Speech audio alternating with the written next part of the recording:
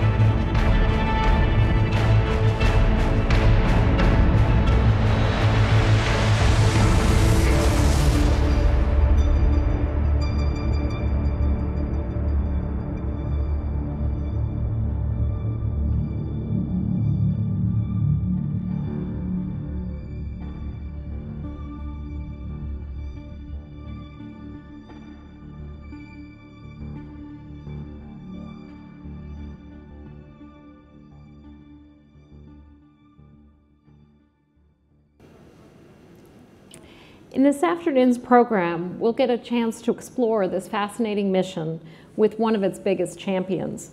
Scott Bolton holds a PhD in astrophysics from UC Berkeley and is the director of the Space Sciences Department at Southwest Research Institute. He's worked on many other groundbreaking planetary missions, including Cassini, Galileo, Voyager, and Magellan, and as I said before, is the principal investigator for Juno. I'm personally really excited what he has to say, so please join me in welcoming my friend and colleague, Scott Bolton. Thanks for having me. It's great to be here. So, Scott, this is such an open-ended question, and it's such a small thing to say about such a spacecraft that's really just totally changed our view of Jupiter, but what has Juno learned about Jupiter? Well, Juno's learned a lot of great scientific,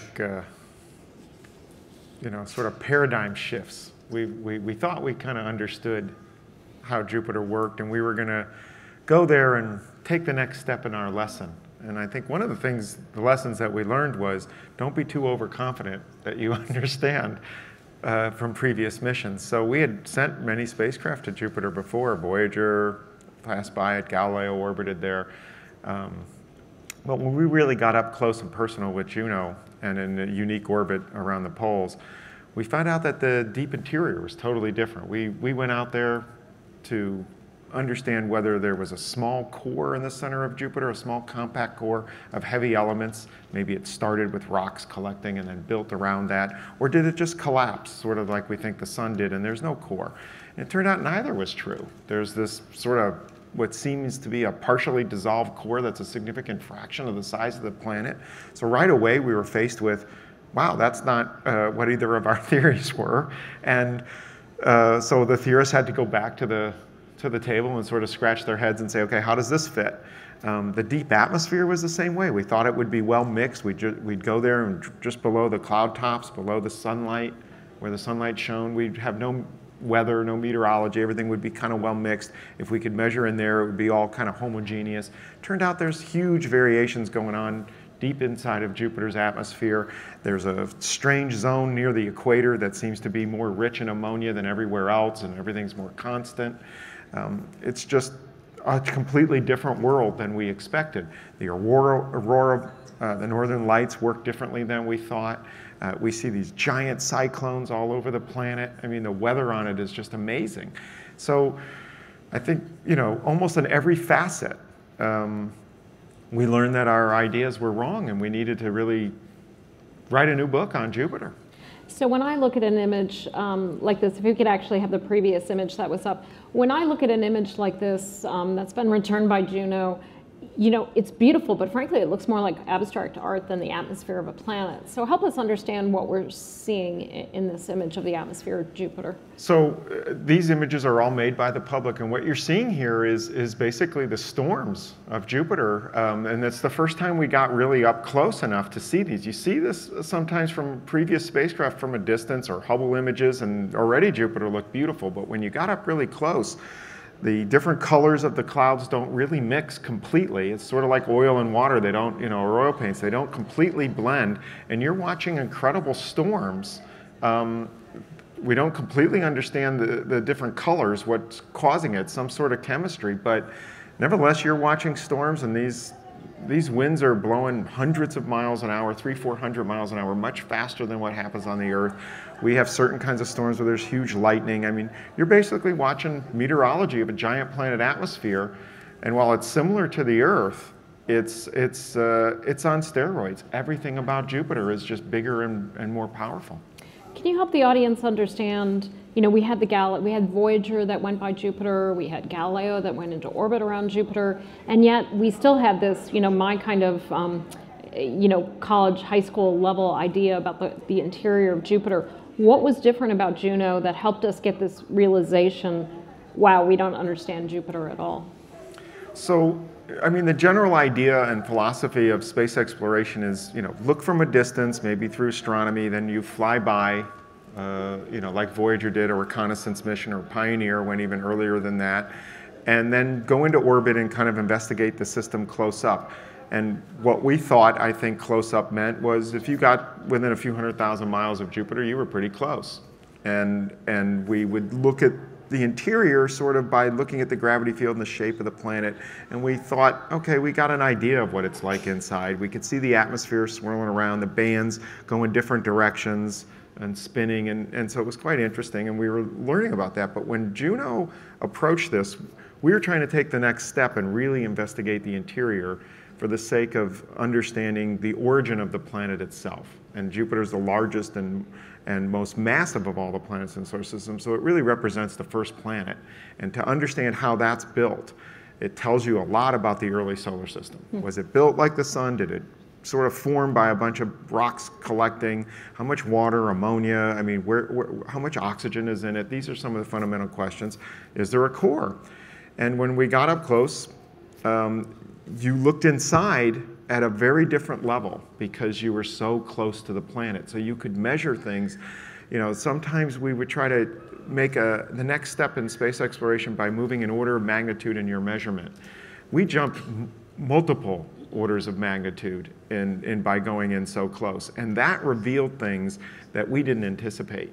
And that really was groundbreaking. So when we got up close, the interior just did not look like anybody expected. And, the atmosphere, I mean, I think a lot of people thought it was beautiful. I thought it was a beautiful planet before. I love Saturn too. But when you got up close, it looks like an oil painting, like Van Gogh or somebody would paint. And in fact, many of the images you see are sort of like Van Gogh's or something. And so I think we learned that when you get really close, all the rules are broken, and discovery is really fundamental right up front. Well, I think one of the things people are the most familiar with about Jupiter when they think about it is the Great Red Spot. And we actually have an amazing video that we're going to play that shows, and here it is. Maybe you can tell us what we're seeing. So, great red spots lasted for hundreds of years, so people thought, well, the roots must be really deep. Well, we had special instruments that could look down and see how deep are those roots. And this video is intended to capture some of that. You see an altitude scale on the left side. We're flying over one of Jupiter's images, and what we're going to mix, one of Juno's images, we're going to mix now the data from below, and as you dive into Jupiter, you see the temperature going up. This was one of the things we were measuring, is how high does the temperature go up? And you're going to come out, you went in just below the red spot, now you're going to come out the great red spot, and you can see how the temperature changed very much. And what we learned, which was this video is conveying, was how deep is that great red spot and how hot does it really go? And we found that it goes as deep as we could measure. And it was a surprise. Yeah, that's amazing. So of course then, as a scientist, the thing you want to know is, boy, we'd like to go back and go a little deeper because we clearly didn't get all the way. How does a planet like Jupiter with these gigantic hurricanes, how does that help us understand hurricanes on Earth? Is there any comparison, or does the scale just make the physics totally different? No, it's definitely comparable, although we don't normally call them hurricanes on Jupiter, because the way we think of hurricanes on the Earth, they get their fuel from the water that's right below, and there's no ocean, so to speak, like there is on the Earth, where you have land, and then Jupiter's a giant ball of gas. When you go down, it definitely becomes fluid, but it probably works a little bit different than the oceans and the hurricanes that we see. But there are giant cyclones, and there is a comparison there in that those dynamics and whatever physics we use to explain how weather and atmospheric dynamics work, that general idea has to work at Earth, it has to work at Jupiter, it has to work at Saturn, it has to work everywhere nature is.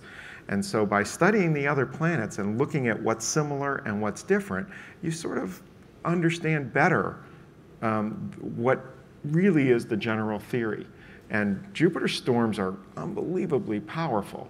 And the lightning is really strong there. The thunderstorms are strong. And you can see them in some of these pictures. These are giant storms. This is either a hang glider's dream or a nightmare.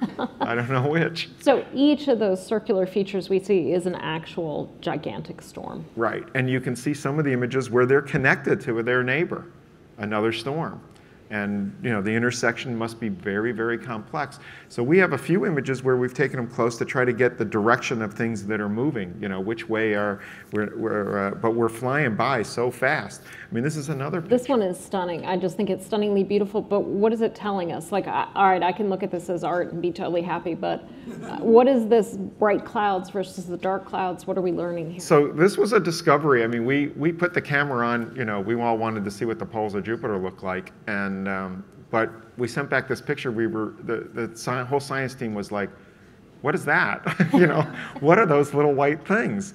And we called them pop-up clouds. We could see in the images that sometimes there were shadows that were detectable right next to it. If you blow it up, you can see a dark side from the other direction where the sun is pointing. And from that, we could calculate that those pop-up clouds, how much higher are they above the cloud base? So what you're seeing is very high up ammonia ice clouds, probably thunderheads sitting above the clouds. In some sense, it's sort of the way Earth works. Nobody expected it.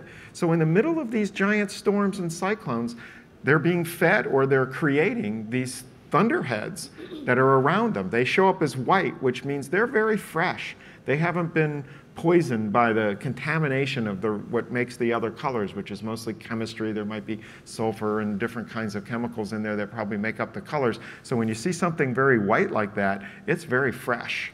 And so where's the energy coming from to get these thunderheads? Basically? So part of this is meteorology. So just like on the Earth, the sunlight heats up parts of it, and you can generate, weather. But Jupiter also has an internal heat source, and it's still cooling off from its formation. So it's warmer in the middle than it is at the top, and that heat has to get out.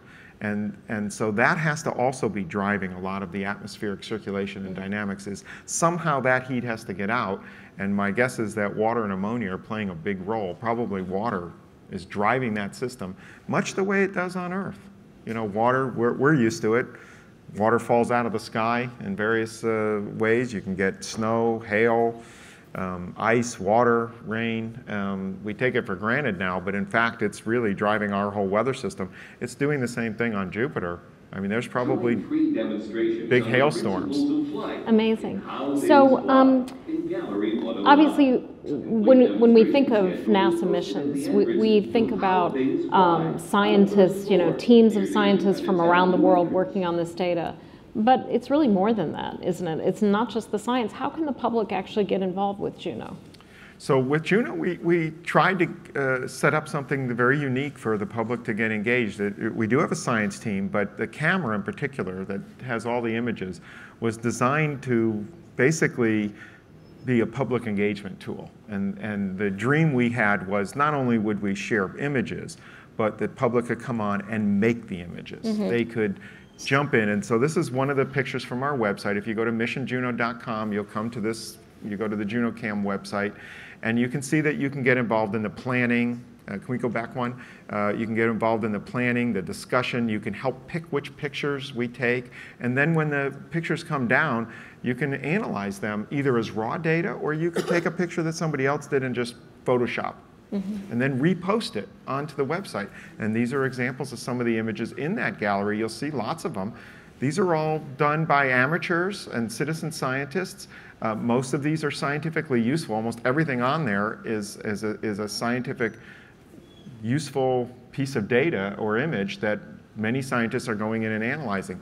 This picture was put out together by another citizen scientist to give people an idea of what it takes to really look at the raw data. So our camera, because we're a spinning spacecraft and we have 4 different color filters, picks up data in sort of segments of stripes, and we build an image as the spacecraft spins past the planet. And so you get a bunch of stripes that you then have to get the timing on and reassemble. So that's if you want to work with the raw data itself and mm-hmm. actually do everything that any Juno scientist would do. However, you can also take already made data and just customize it. Mm-hmm. And a lot of people do that. And then we have a way to repost or I should say post your final result up to our website to share it with the public. I love this one, which is just fascinating, to take those storms and then kind of blow them outward in such an artistic way. Right. So we're both big fans of STEAM or STEM education, and I really believe there's an intersection of art and science which is very important to us all in almost all fields. And here you see a lot of the images, and this is one of them, where somebody posts something that they're inspired in some artistic fashion. There's science in this too. They're taking the swirls and they're showing you in a new way, and that is exactly how science works too. Is I look at a picture from a different way and I all of a sudden see some feature that I wouldn't have otherwise recognized. That's the idea of the original stretch of colors. Mm-hmm. This is more extreme. I'm not sure scientists would do what a lot of the amateurs are doing, but they are going to start now because we're learning so much from it. But it's also just a beautiful picture. And so the next one, I really love this one because it's got this historical reflection in it. Right. So, we're all indebted to the incredible work that Galileo did back in during the Italian Renaissance. And here's somebody that appreciated that. We actually have plaques on the spacecraft, but they took an old document, which was a classic traditional document that's pretty famous, and added a picture from Juno onto it. I like to think Galileo would be proud of this. Yeah, exactly. And this intersection between art and science and culture, obviously that's what we do here at the Air and Space Museum. This one is pretty much a cat, but yeah. The person that put this up, they called it Space Cat, I think it is. But you can see there's a Juno image in it, and it's been blended in many ways, different facets. It's very artistic. My guess is that artist loved cats. And I think it's an incredible picture. I think it's really fun. This is another one that somebody was experimenting with just digital art, which of course is very common these days, but they're basing it off of one of our images, playing around with how you would, maybe display it. And they posted one of these in many, many different colors. This is just one example of them, but they went in and played around with digital art and showed a whole array of the capability of what they were trying to do. I love this one because it really reflects back to, of course, every image we look at is actually made up of picture elements, these little tiny squares of of data that are giving you some information, and this kind of plays with that idea, which I really love. Yeah, it comes back to basically the idea of a pixel. Okay, excellent. Now this one is actually a piece of artwork that was done by a Smithsonian staff member here at the museum. And I love this because it took that image we were just looking at a minute ago, and she did her own watercolor of it, which I love. Yeah, this is incredible. I wish I could have done that. But this is, a true artist who's obviously into science too. Maybe it's a true scientist that's into art. But I think you're exactly right. It's not surprising they work at the Smithsonian. They're already appreciating the art and science link. I think most of us in the world and society and humanity all have that part of us, and it's just great to motivate and inspire. And I'm proud that that what we did with Juno, not only did we share to the public, but I see that we've sparked some of that love of art and science. Well, any teachers who are out there watching today, especially art teachers, I urge you, just put some Juno images in front of kids, and I think you're going to see this inspiration, because to me, the images, again, I think about the science. What are they telling us about Jupiter? But then even I step back and say, wow, this is an absolutely gorgeous, gorgeous piece of art. Now, something that's really fun for kids, but also for all of us, is Juno has some pretty cool passengers on board. And what can you tell us about them? So when the mission was under development, I contacted the Lego company because I wanted a way to reach out to very young people, right, elementary school students. And it's hard to reach them with NASA space exploration. I mean, they're all interested. I give talks to third graders and second graders, and they're certainly fascinated. What's a black hole? What's an alien? They ask all these kinds of questions.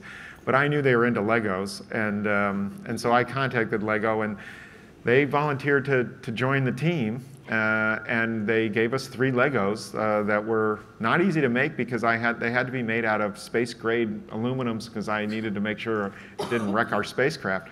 So those are real Lego minifigures. They're the size of Lego minifigures. They're just about this big, around a couple inches tall. And there's 3 of them. One is Galileo, the scientist. He's holding Jupiter in his telescope. And then you have Juno, the goddess, and Jupiter, the god.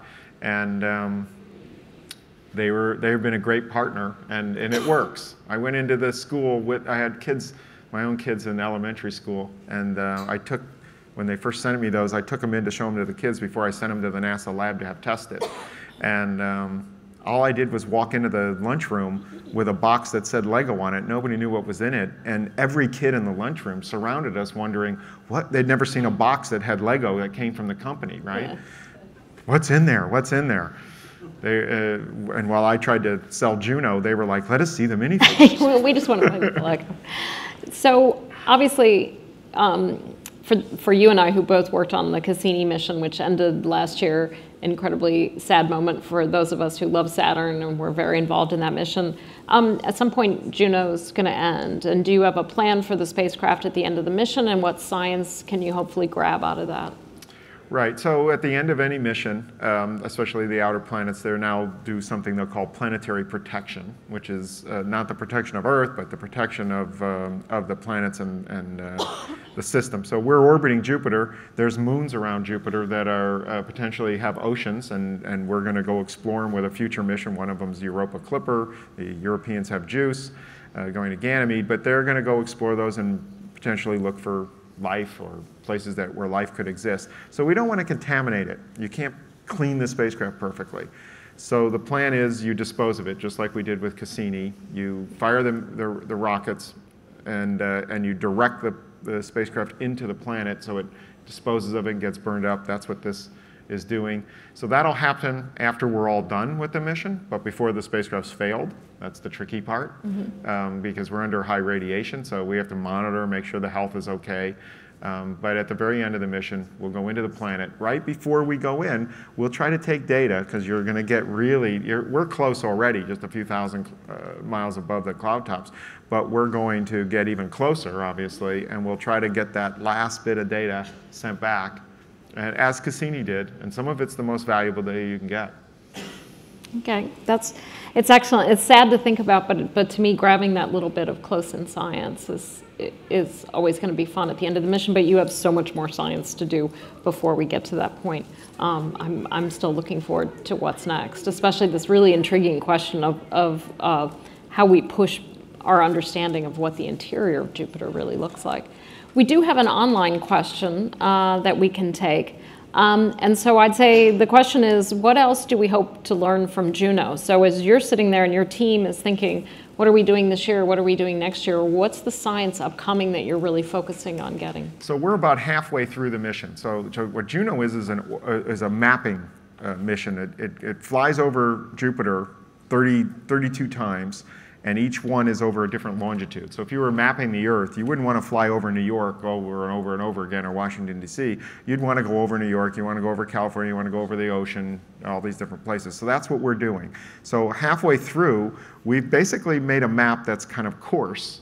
And the next half of the mission, which starts pretty much next year as we get there, we'll cut that resolution in half and make it, or go twice as good. And so we'll make the map more precise, which will answer some of the most fundamental questions about what's inside, the magnetic field, the gravity field. We'll also be going over new territory with the microwave, so we'll look inside the atmosphere deeper, we'll study the aurora more. We're also exploring the magnetosphere. So as we go close to Jupiter, the rest of our orbit is far away from Jupiter, but we're studying the whole magnetosphere, which is Jupiter's got a giant magnetic field, and we're studying how that works and how it interacts. And as time goes and Jupiter moves around the sun, you're exploring new areas of that region and territory and that we've never seen before. So there's a lot of new things that are going.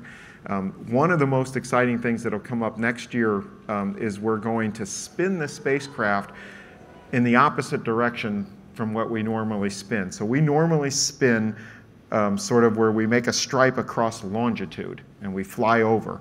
And we're going to spin it sideways so that we stripe across latitude. Mm-hmm. And we're going to look inside the atmosphere with our microwave instrument, which is what gives us our view of the deep atmosphere. And we're going to be able to make sort of a 3D map that we've never seen before. Now that's some of the most puzzling data that we have, is the deep atmosphere. And the fact that we're going to turn it sideways, I can't tell you what we're really going to see because I don't know, and I've been so wrong up till now, I'm hesitant to guess now. But I know that it's going to open up our eyes in a new way because it's like a whole nother kind of instrument when you spin it the other way and we dissect the planet sort of sideways or perpendicular from what we have. So there's a lot of elements of discovery coming from that. And so we're very excited about doing that. There's other special opportunities where we go over the Great Red Spot and we'll search to see if there's a gravity lump of mass underneath it, which will tell us more about how deep it is and what's creating that Great Red Spot. And then finally, toward the end of the mission, our orbit moves and we get closer and closer to the poles. Mm-hmm. And those giant polar cyclones are a big mystery. And we're going to be able to see how deep those go. What are they like underneath? And right now, we're too far away from the poles. We have to wait till the end of the mission as the orbit twists due to Jupiter's gravity field. We'll get a better view. Awesome. I think what we've heard today is how much more we have to look forward to from Juno. I can't wait to see what they do next. I can't wait to see where this art is going for. And I'm afraid that's all we have time for today. And that's it for today's What's New in Aerospace. Thank you once again to Boeing for their support of the program and to Scott Bolton for joining us today. Thank you, Scott. Thanks for having me. Great to be here.